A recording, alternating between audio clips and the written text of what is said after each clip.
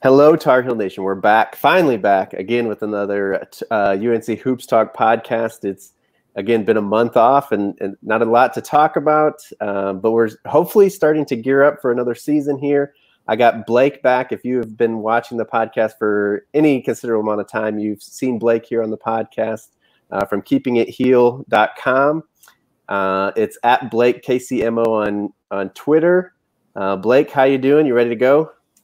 Yeah, I'm good. I'm just glad to have something at all to talk about. There hadn't been a whole lot lately. The Last Dance was about the most exciting thing that's happened.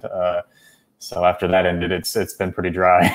Yeah, and it seems like time is just kind of drawing out there. So hopefully starting to look back to this upcoming season, the 2021 season. And I guess we'll start there.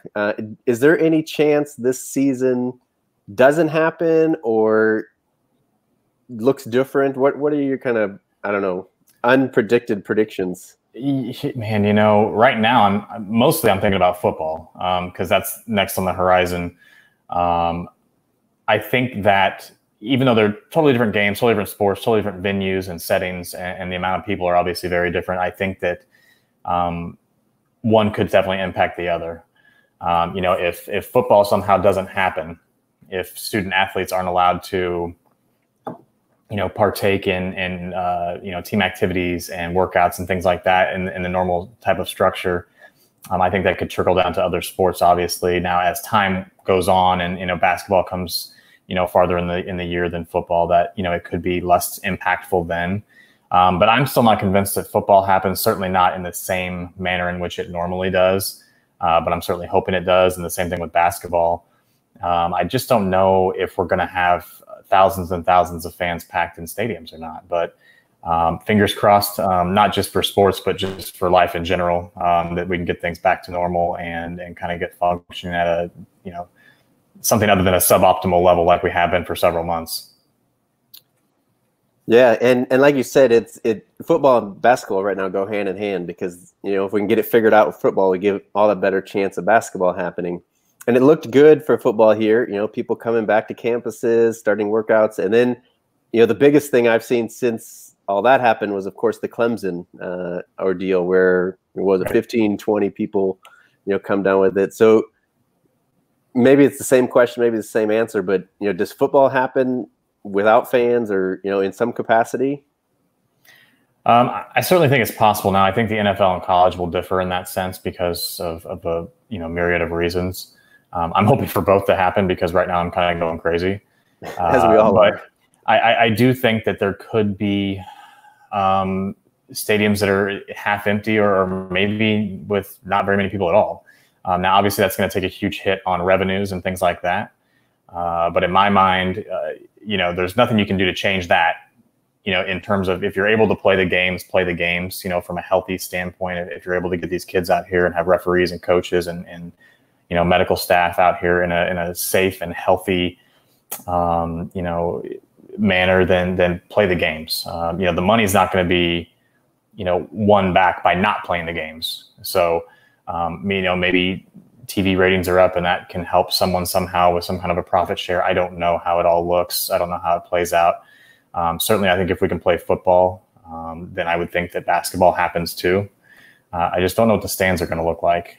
I'm very interested to find out what that's going to be like. Yeah, and we probably should preface all of this talk as we are not experts. We're not doctors. We don't have. I mean, we've heard from UNC even, how they're doing it, but we don't know all the ins and outs of all this. So we probably should preface with that. And in that sense, basketball is a little bit different than football because it is indoors. And as far as you said too, the revenue and that people say, well, you're not losing money by playing, is you still have to travel. There are still expenses within having a basketball season. So all that lost revenue, I know you lose the same amount of money if you don't have it, but you're also not spending the same amount of money, if that makes sense. So sure. It'll be interesting. It'll be, I don't know, I guess nail biting because I think everybody is just on edge and needs the relief. I know there's been a lot of talk with the NBA of players wanting to play, and then there's players that don't want to play They don't want to distract. We got other things besides the COVID-19 going on in our country now with all the racism talks and movements, and lots of players saying it's going to take away from that movement. So there's a lot going into it. Hopefully not as much into the college basketball. Hopefully, coaches can get the teams together and hopefully we can keep those movements going, along with adding sports back to those of us that are dying for some of that distraction. And maybe distraction is even the wrong word there. Yeah, well, I don't think that playing sports sort of takes away or detracts from those movements. I think it gives a larger and more front and center platform for a number of people. I think that guys like LeBron James, guys like Kevin Durant, guys like Kyrie Irving, who's been very vocal, I think obviously they already have a platform, but if you're playing 4 times a week, you're being interviewed twice a day, I think it actually magnifies that platform. And it certainly, in a world right now without sports, the NBA would virtually be the only thing going, sans a few things here and there. And I think it would be really good for those guys to have that ability to be vocal up front like that on a nightly basis. But, that's just one guy's opinion. I respect the fact that Kyrie feels differently, about it. But overall, I obviously want what's best for the country. I also want, sports to come back at some point, however that may look. But I also know that there are more important things than entertainment value going on right now in this country.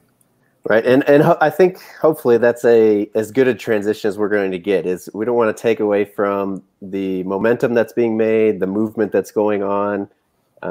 But that being said, this is not a political podcast. It's not kind of why we're here. So hopefully recognizing that, let's move into why we are here. The title of this podcast is the 2021 starting lineup for our Tar Heels. So again, it's been so long since we podcast. I believe we mentioned everybody that has signed. If not, the last signing was Curran Walton. We did get him. They've actually even released the numbers, so our roster is pretty much set. I don't see too much being added to it, even though we do have an available scholarship left. But so where we are here, and you wrote an article on it, and we were talking before we went live here. There could be a little bit, updates obviously as we get closer to the season and things like that. Where do you want to start here with this whole starting lineup? You want to just throw yours out there? You want to go through it position by position? What should we do? We can go position by position. All right. So let's start probably. Well, let's start. This is kind of be in the middle position. We're not starting point guard. We're not starting center. Let's go with probably the most stable and easiest to predict starter, and that's the power forward. We pretty much know it's Garrison Brooks, and there's no other option, right? Garrison Brooks might be the best at his position in the country this year. It's unquestionably going to be him in that position, both offensively and defensively. He's very, very good. He's even better of a defender than maybe I thought he would be. I knew he'd be very good, but he's also rounding into a terrific offensive player. He's a good scorer. His jump shot's getting better. He's able to shoot farther out on the court than he once was. He's a very good rebounder. I do think that he'll probably be the team's second leading rebounder this year, because I think Armando Bacot will probably lead the team in rebounds. But he's just very good at everything that he does, and he's a good leader too. So he will definitely be in that starting 4 spot. Yeah, and I think the leadership thing, I mean, obviously we've seen his production, but I think the leadership thing is almost something that guarantees his starting point. And yeah, like you said, we saw his freshman and sophomore years, Roy just kind of rave about the defense he played. It maybe took a little bit hit last year because he was playing so many minutes and had to produce on the other end. But we saw that offensive jump in him, so we know it's there. The thing I kind of not question, but you kind of temper people's expectations on is his stats may not be as good this year, which may be a good thing because he doesn't have to put up 35 and 15 or whatever he was doing last year, because we're going to be hopefully a lot more talented and balanced as far as we go. So I don't think anybody can really question him being the starter there. So let's jump up, because the big guys are going to be a lot of the talk for this team is how deep we are, and we've talked about it on this podcast already. But does Bacot have that starting spot locked down at the center position, or what do you think? Absolutely. Barring an injury or something that's completely unforeseen or, in my mind, unreasonable to even think could happen at this point. I've seen people talk about Day'Ron Sharp. I think he's a terrific young player. I don't think there's any chance that he starts over Bacot this season. Bacot is too good of a rebounder. I think at this point, if you move him down a rung, it also hurts his offensive production. It hurts his consistency, which he struggled with last year anyway. I think that this year he's going to make a big leap. The big guys in Roy Williams coach teams typically tend to take a really big jump from freshman to sophomore year, and sometimes even sophomore to junior, as we've seen with guys before, guys like Bryce Johnson. But guys like Bryce Johnson, much like I'm saying with Bacot, over those 4 years, their minutes increased each year. And then you saw that production increase. You saw the efficiency and the consistency increase. I think to take Armando Bacot out of the starting lineup at this point would be counterproductive and have a negative impact on him as a player and on the team. Like I said earlier, I think you'll see Bacot lead the team in rebounds. I think he'll flirt with a double-double this year. Very good area rebounder, gets his hand on a lot of balls, and is able to pull those down with a great amount of efficiency. Now, where I would like to see him get better and get stronger is in the low post, which I've talked about a lot. He does commit a lot of errors, in the paint, on the blocks. He oftentimes has the ball too low. He needs to go straight back up with the ball. Many times where he brings the ball down and wants to dribble it once or wants to do some kind of a pump fake, he needs to go right back up. And then hopefully at the same time increase his efficiency at the free throw line, where he didn't shoot particularly well as a freshman.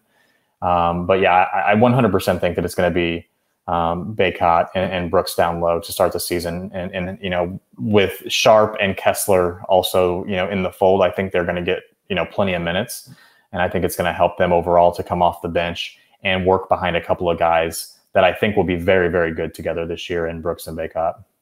Yeah, and I'm glad you mentioned those other two guys, because I think we have to, put them kind of in the mix, not even, necessarily as starters, but playing some big minutes and important minutes. And I like we said with Brooks, his minutes may go down, and Bacot, hopefully his minutes go down, but hopefully that helps, like you were saying, his consistency, that he can go all out for the minutes he's there and grab just as many rebounds or even more than last year in less minutes played. And, we saw him deal with a couple of injuries last year. Hopefully those minutes, take away from possibilities of that, and just all the stuff that comes with playing a full season and ACC season for a big guy like that, banging around and stepping on ankles or whatever it is. Those two guys behind him, Walker Kessler and Sharp, just kind of what they add, by taking away from Bacot, hopefully adding to his game. And then to go along with it, kind of getting away from the starting lineup, but just the complexion of Kessler coming in and be able to spread out the floor, knocking down shots, and just changing kind of the way we play. We could have almost two different teams here, depending on who's in the game. So there's our big guys. Let's jump. Maybe not the next closest to a lock. Maybe it is the next closest to a lock of a starter in the point guard position now. Nobody's saying anybody but Caleb Love, right? Yeah, it's Caleb Love 100%. He's going to be the team's best floor manager, best ball handler. He's a terrific scorer. He's a good facilitator. He's going to be able to get his own shots, and he's going to be able to help facilitate, other players in position to score too. There's other guys that can play the point, and that's where this team's going to kind of differ a little bit and benefit this year, where last year's team was kind of in trouble when Cole Anthony wasn't out there. Was that he didn't really have anybody to jump into that position. Did Roy Williams once Cole Anthony was out, or if he was tired and needed to take a break. You won't see that this year because you've got other guys that can step into that position. RJ Davis can certainly jump in there and play the point if he needs to. I believe Anthony Harris could play the point for short stints if he needed to. There's guys that you can plug in and play that point, if nothing else, just to give your starter a breather. And that's a valuable thing to have. And, you don't want to have to play him 36 minutes a game and expect him to be as productive after, a first half where he's played 18 minutes. You want to be able to give him a breather and have other guys in there that can run that point position. But he is a lock for that starting spot, and I think he'll be very, very good too. So all that being said, this is something that I don't know, I haven't heard a lot talked about. Something I kind of worry about with them not coming in for summer school and not getting those pickup games. How does that affect his early on development and getting down the system, getting to know his teammates? Does that go away after December? Is that something I should be worried about? I think it's similar to what you're going to see in Orlando when the NBA starts back up. I think guys are going to be rusty. And I think, guys like LeBron James are going to pick it back up fast, but you are going to see guys that don't look very good when they come back. I think the same thing goes for college basketball, particularly like you were mentioning for the freshmen, because the freshmen aren't getting valuable minutes out on that court right now. Pickup games, practices, even just conditioning. You've got to hope that these guys are staying in really, really good shape on their own. And the kind of shape that you get in on your own usually isn't, athletics shape. There's being in shape, and then there's like football shape, and there's basketball shape. And these guys probably aren't staying in Roy Williams condition type shape. So I think it might be a bit concerning at the beginning of the season, but everybody's facing the same disadvantage right now. So I think you may see some sloppy basketball. I think you may see some lackadaisical play. I think you may see some guys gassed after, a couple of TV timeouts. But it just is what it is. At this point, there's nothing that you can do to change it. You've got to hope that, we can get these guys back fully participating in practices and conditioning and drills, and you get them up to speed by the time the season rolls around, or at least shortly after. Yeah, and we are everybody's on the same playing field as far as conditioning, but not everybody plays as fast as UNC, so that may hurt us a little bit. And then all the talk about being the point guard in a Roy Williams system being the hardest position to learn and to run and all that. Again, that's kind of what worries me here early. Again, does that affect us in February or March if we have a normal season? Hopefully not. Hopefully he gets there, and it kind of like you're saying, having other people to be able to come in and give him a breather, or even Roy pull him out and say, hey, look at what's going on here, and someone like Leaky Black, getting comfortable last year at point guard, or I know RJ Davis is another freshman, but him being in there, hopefully be able to give that breather, like you said, maybe a little bit of stability, maybe slow it down to get it into Brooks and Baycott and stuff like that. But yeah, it is that something that I definitely look at as maybe affecting North Carolina basketball more than the others, even though we're all in the same kind of conditions that we're playing in. So let's jump to kind of the last probably sure starter we have here at the small forward. It's going to be Leaky Black, right? It's going to be, and a lot of people aren't happy about it, but I would ask them, who else do you want to put there? At least to start this season. I've seen people talk about starting Puff Johnson. I've seen people, talk about starting Kerwin Walton, or any variety of people. It's almost as if they just want to start anybody but Leaky Black. But I would come back and say, give him this year, and let's see how he performs. And I think he will be good.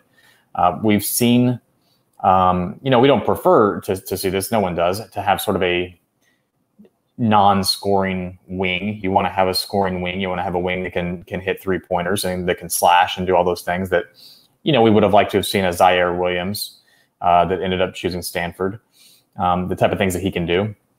What Leaky can do that Zaire maybe can't is he has a versatility that many players don't possess. He can score, he can drive, he can run the court very well. He can play point guard for a spell. He can rebound well for his position. He's got great height.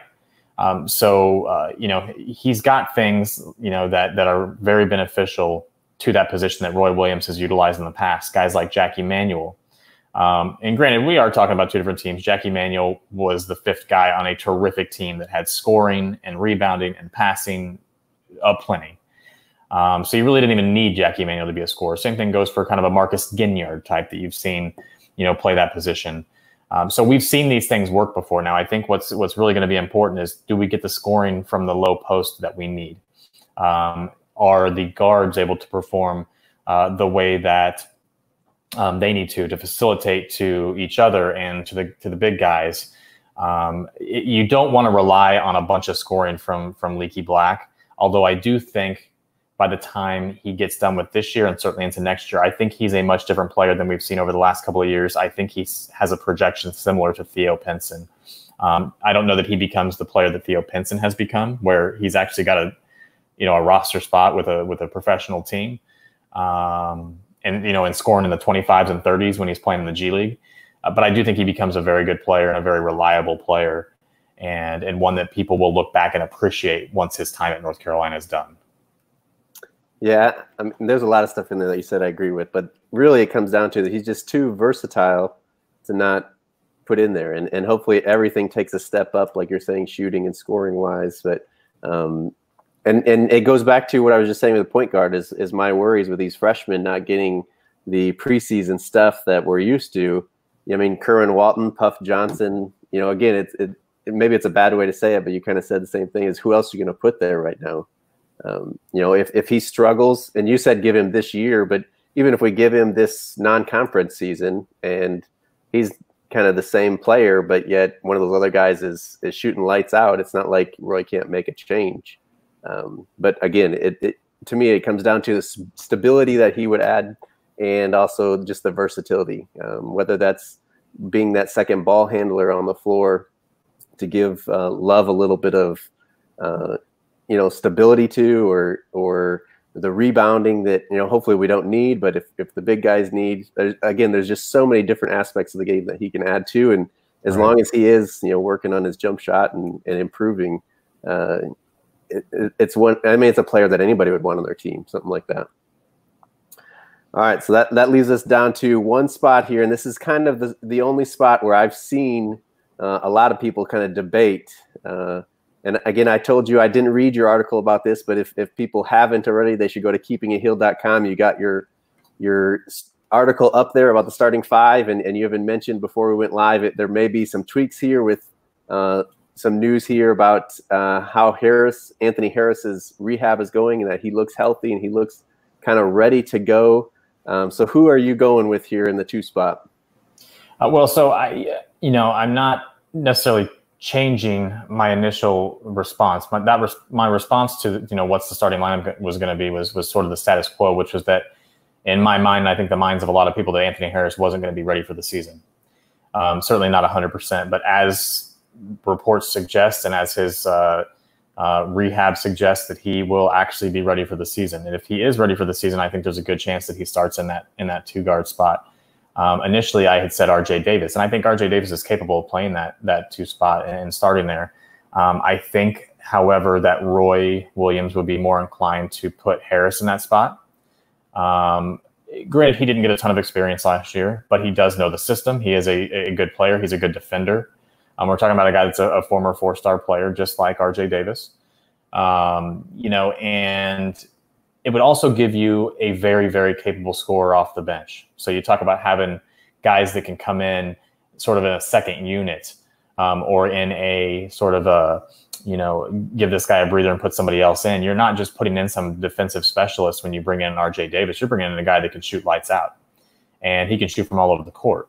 So there would be a benefit to having him come off the bench, at least to start the season. And I will say, with the caveat that I think RJ Davis could play himself into a starting position, undoubtedly. I don't think that Anthony Harris will be unsuccessful if he starts, but I do think that RJ Davis is going to be a better scorer. So I think it really depends on what are you able to get out of Anthony Harris offensively. Is he able to play defense at the level that you expect that he will?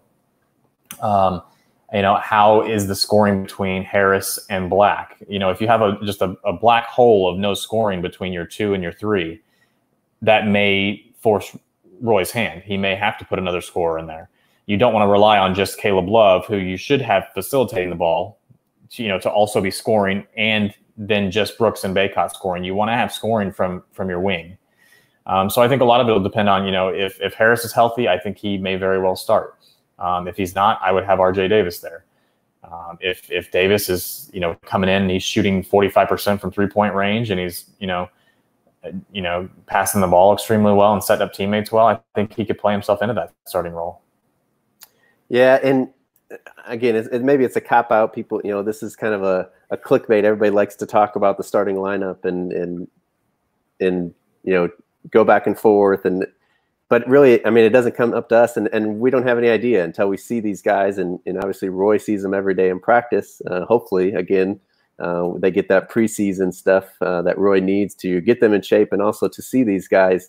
But this, to me, where it comes down to, it doesn't even matter who starts, the first game or the first, part of the season, the non-conference. It's, can we figure out that starter? And I think that's kind of what you're getting at is, do we know who that starter is by January, February, March? Is there a guy that has stepped up and earned that spot? And like you said, knocks down shots, because we have the big guys inside that can score. Caleb Love, we've kind of seen, and we hope that that's what he does at the college level.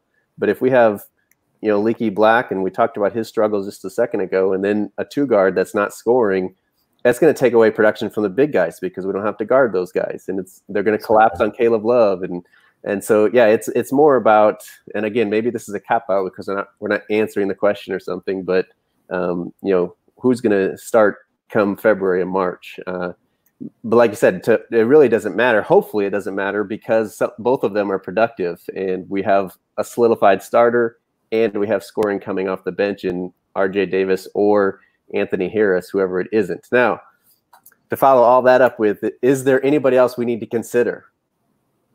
I mean, we still got some guys we haven't talked about on the roster. Sure. So I like one of the comments from Kutek Kirby there. Do we have too many big men? And I would say, look at years past. We've had a shortage of big men, so I don't think you can have too many bigs. And the other thing is that, so Brooks has one final year of eligibility. Baycott next year will be a junior, and you have no idea how well he progresses. Does he end up making the jump to the NBA after a really good sophomore season? Does he leave after his junior season? We don't know. So to have a couple of five-star players coming in like Walker Kessler and Day'Ron Sharpe, who I think will obviously be a starting tandem at some point, I think is very, very valuable. Now, I think Kessler's a little more raw than people may anticipate him being. I think he is a good shooter. I think he does stretch the floor. I think he is your sort of new age stretch five kind of a guy. But he is not the polished big man that is ready to come in there and take starting minutes right now. Now, I do think he will progress a lot over the next year or two, and I think he'll be a very good college player. I think overall, though, Sharpe is the guy that will be the better of the two college players. I think he's a terrific rebounder. Right now, he's, I think, a more solid overall offensive option, at least if we're talking about traditional post players. Certainly, Kessler's a better shooter. He's going to have that long-range shot over Sharpe probably forever. But to have too many, I don't think you can. I think especially in a Roy Williams system, he loves to run two big guys. And his most successful teams have always had two big guys. You saw the struggles that we had in recent seasons when your big guys, your quote big guys, were Luke May, and Cameron Johnson was basically a de facto big guy because at 6'7", he was one of the biggest guys on your team. But Luke May was like your big guy that you're trotting out there at 6'8". Like, you don't want that. Look back to Sean May and Jawad Williams. You run a 4 and a 5 that just had great size and both had good scoring ability. You look at Tyler Hansbrough and Deion Thompson. Look at Tyler Zeller and John Henson in 2012, one of my favorite North Carolina teams, and a team that should have probably won a title, or at least, played Kentucky for it. These teams had two big men, usually slightly different players, where Jawad Williams could shoot a little bit. You pretty much just found Sean May down low. Same thing later on with Hansbrough. Hansbrough every once in a while would step out, haha, funny, but he was really, down low, whereas Deion Thompson could kind of shoot the ball a little bit. Same thing with Zeller and Henson. Zeller could stretch the floor a little bit. Henson was going to get you a bunch of dunks. The more of these guys that we can have on the roster, the better, because you never know when somebody's going to leave. And the same thing goes with guards too, which is why, I think you see him continue to bring in these 5-star guards every single year, because you just never know how good they're going to be, a la Kobe White. Nobody thought Kobe White was only going to be at Chapel Hill for one season, and he was, because he was so good, and there was no reason. And you saw, his rookie season, he had some ups and downs, but clearly a guy that doesn't need college ball at this point. His best practice to continue to get better is in the NBA. And that could very well happen with Caleb Love. It could happen with Baycott this year. We just don't know. So having too many guys at any position, no, I don't think so. I would like to see a couple more wings. I'd like to see a couple more elite wings come through North Carolina. But other than that, I like the roster. Yeah, I think especially like you're saying in Roy Williams' system, I don't think you can have too many big guys because he only sees them like point guards. That season where Kendall Marshall got hurt, and he kind of said afterwards, "I'm never going to have a shortage of point guards or somebody that can handle the ball." I think after these last few seasons, again, as you mentioned, Roy Williams kind of sees it as, I'm not going to be without a couple of big guys that I can put down in there and rule the rebounding stat there, and have a backup for when somebody gets hurt or whatever. To play devil's advocate to that, still with this question up, do we have too many big guys? The only person you didn't, I don't think, unless I missed it, you didn't mention was Sterling Manley, and it's a crapshoot there because of the injuries he's had. But if he's healthy, do we have too many big guys? I think the first part of that sentence is the real key. I don't know if we're going to see him healthy. I don't know. I mean, we basically haven't seen him play for 2 years. Yeah. When he's in there, he's very effective. I think he's a guy that at one point had a chance to be a starter in North Carolina. I don't see that being the case now. There's too many talented guys in there. There's too many guys with good size. I would love to see him healthy because I think he's a talented player.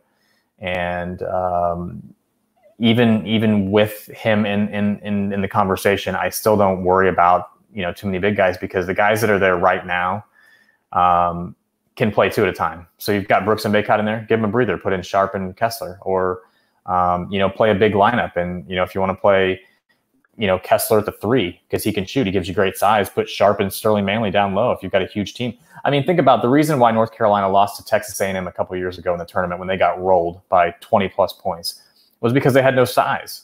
They had no size, and Texas A&M, who really wasn't that good but had a lot of good size, had a lot of guys like 3 guys over 6'9".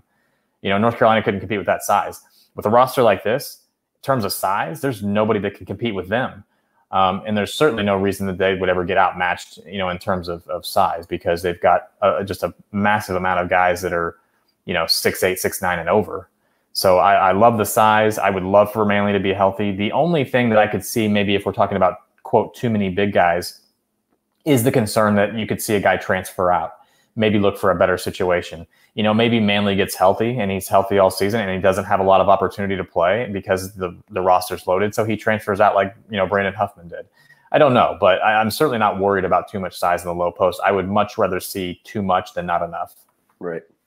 Yeah. And Roy actually mentioned playing Garrison Brooks at the 3, which I think over Kessler is just the defensive. He feels he can move his feet a little bit better than Kessler could guarding those guys. But all right. So a couple other guys just to kind of get them into the conversation. We talked a little bit about Puff Johnson, Kerwin Walton starting over Leaky Black at the 3. What would it take for them to kind of take that starting spot away from Leaky Black, even if it's not day 1, game 1? Again, we're talking about ACC or March Madness time. I think it's bad if you see that happen, because I think you really want to see the progression of Leaky Black. I think you want to see him be the best player that he can be. I think ultimately between the 3 of them, whether people like it or not, the optimal situation for this particular North Carolina team right now, being between a junior Leaky Black and a couple of freshmen that have never played the college game and they're going to get a short off season, is for Leaky Black to be the best that he can be. And then let the other 2 guys come in to sort of, if you will, no pressure situations where they're able to sort of shoot the ball with no expectations. And hopefully they can come in and have an impact and get comfortable on the perimeter. And then eventually, sort of driving, shooting mid-range shots. But, if Puff Johnson or Kerwin Walton come in and start at some point, I think it means that, Leaky Black has not been very good, which I would prefer to not see that happen. However, obviously the progression of the 2 freshmen and seeing their comfort level increase and seeing them be, hopefully lights out shooters at some point, is a welcome sight, because no offense or no, ill will toward a guy like Andrew Platek, but we've seen over the past few years that he just hasn't been the shooter at the college level that he was recruited to be, or even the player that Roy Williams says he is in practice. Supposedly this guy hits every shot in practice. He can't hit the broadside of a barn in a game. He's shot 20%, as a collegiate player from 3-point range, and that's just not going to cut it. So you want to see better shooting than that from Walton and from Puff Johnson, and I think you will. I think Johnson's going to be a very, very, very good college player. So you kind of went already where I was going to go, and I don't know if we can really talk about it starting, but maybe more as playing time. And some people will be really mad about us even talking about it. But like you said, senior, possibly captain. I don't know how Roy picks his captain, but Andrew Platek. We've seen his playing time kind of go up and down, and like you said, he's had struggles shooting, which has definitely hurt his playing time because he hustles, and not to take anything away from him. He's playing D1 ball at North Carolina and is doing better than a lot of us ever did and ever will. But how does he kind of, or again, is it a bad thing if he's earning consistent, meaningful playing time over Harris and RJ Davis, and even taking out those guys that we said at the 3 and playing a little bit of a smaller lineup? What does it mean, or what does it take for Platek to kind of get into the mix? I think it would take an incredible change in his ability to shoot the ball. I know that Roy Williams likes seniors. He likes guys with experience.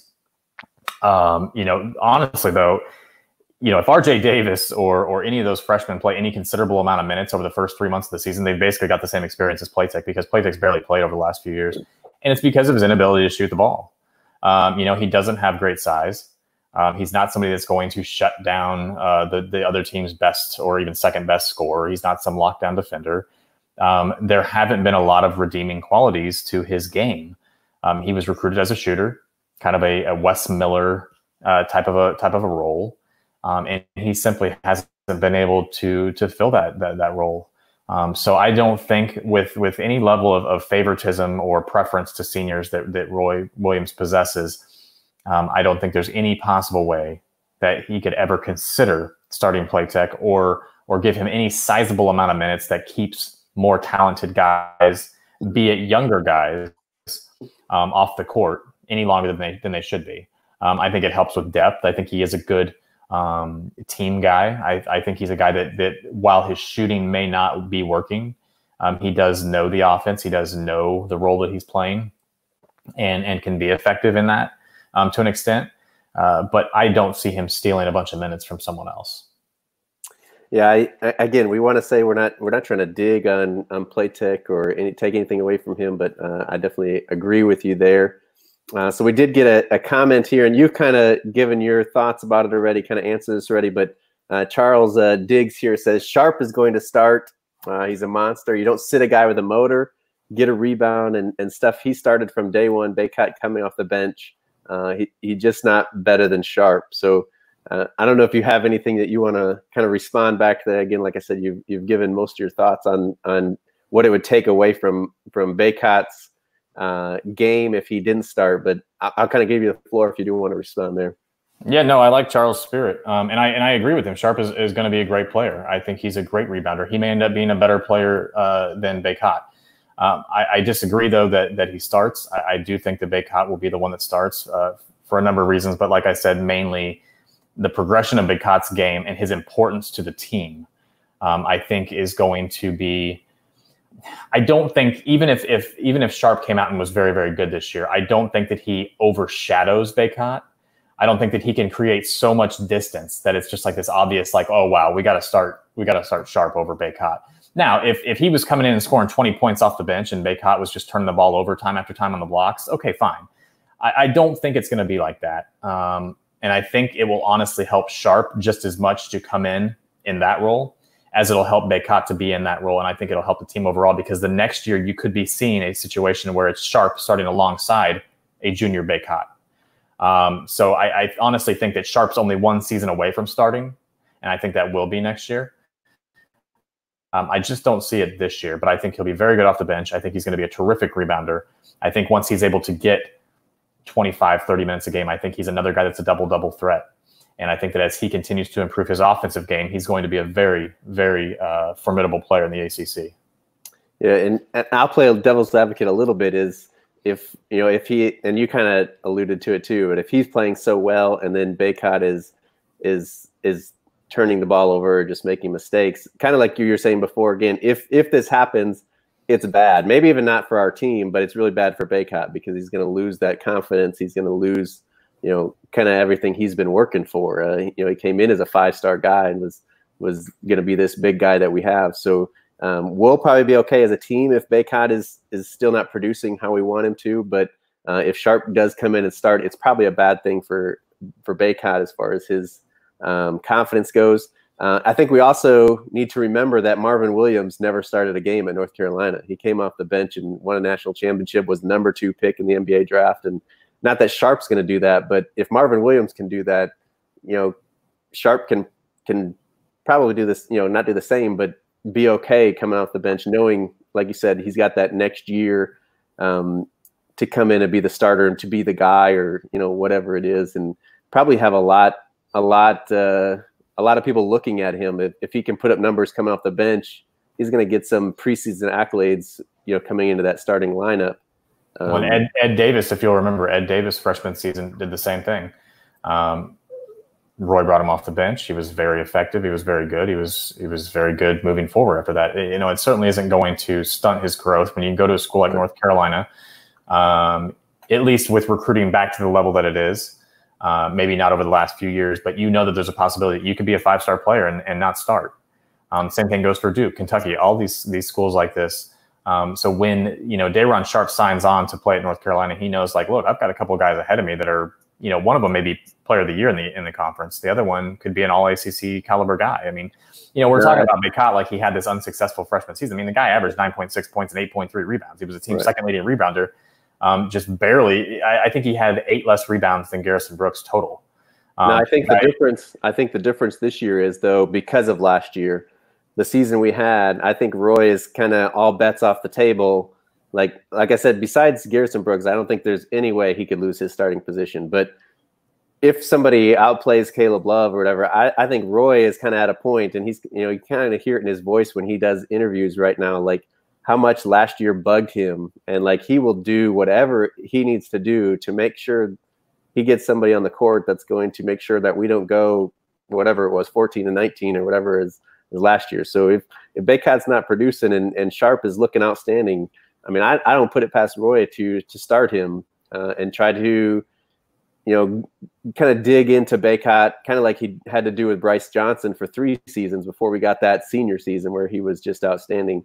I think that's kind of the difference this year as opposed to those others. Is I don't think there's anything hardly that Roy wouldn't do to make sure we're successful this year. Yeah, and I don't disagree. I think there's obviously going to be a competition for any position. I think he's going to put the best guy on the court. I think he's also going to put the guy that he trusts the most on the court. Like I said, I just don't see Sharp or anyone creating this big of a gap that's going to be so convincing and all pervasive and predicting, success on the court between him and Bacot. That's going to lead Roy to be like, well, I'm going to put this freshman out here, as opposed to a guy that started 30 games for me last year. I think Bacot will be better than what people are thinking. If he can get stronger in the post, it changes everything. Right. Because the amount of times that he turned the ball over 3 feet from the goal, if he turns those into either layups, dunks, or made free throws, which all were a little bit problematic for him last year, but with extra strength and with just some practice on, like I said earlier, keeping the ball at least above his waist, but preferably, if you get a board, put it right back up. Don't go down with it. You're a 6'10" guy that's bigger than pretty much everybody out there. Use that to your advantage. And I think he will this year. I think he'll be very good. But, if Sharp is so good that it's undeniably stupid to do anything other than start him, then start him. Yeah. Yeah, no, I agree. And maybe because we haven't had sports and I haven't podcasted for a couple months here, but I had to kind of just go everywhere I could with this one. But I think we've ran the gamut here. Unless, Blake, you got something that I've missed, somebody we haven't talked about that we need to, something up your sleeve that we need to mention.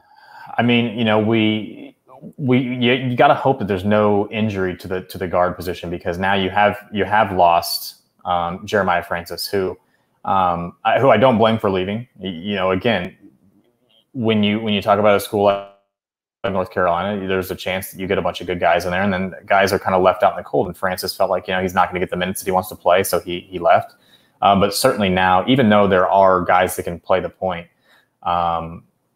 you don't have a ton of true point guards on the roster. So you've got to hope that Love stays healthy, that RJ Davis is able to be all of that sort of combo guard that he was in high school. And the injury bug just stays away this year, because last year was unbelievable. Everything that could go wrong last year went wrong for the Tar Heels. They weren't a very good team anyway, but certainly the injuries and all of the things that happened, between Harris ACL injury, between, Cole Anthony getting hurt and being out a number of games, Bacot playing hurt for half the season, Sterling Manley, again, like we mentioned, being out all year. Just the amount of injuries was unbelievable. The only guy that really wasn't affected by injury was Garrison Brooks, which thankfully he had a great season. That's not true either, though, because he got poked in the eye how many times? Well, he just kind of played through it. Which he turned it into a fashion statement. He looked great doing it. But, at least he avoided sort of the major injury surgery thing. I'll tell you what, if something were to happen to him, this team's in trouble. I don't care what big guys we have coming off the bench. Like, that guy is a guy that we need. Caleb Love and Garrison Brooks have to stay healthy this year, period. Yeah. All right. So again, I think we've got it all. If there's other stuff that you guys think we missed, hit us up on Twitter. Hit us in the comments here on YouTube. Kind of wherever you're listening, I'll get what the comments are. Follow Blake, keepingitheel.com. Everything that he's writing and putting up there as well on Twitter, Blake KCMO. But we're starting to hopefully get back into where we can have stuff to talk about. Get people back on campus, start looking at player predictions for the season, all that. But it may be a little bit different this year. It'll be something to kind of keep an eye on. Blake, it was a pleasure to have you back on the podcast. Until next time, though, go Heels. Go Heels. Thanks, Dan.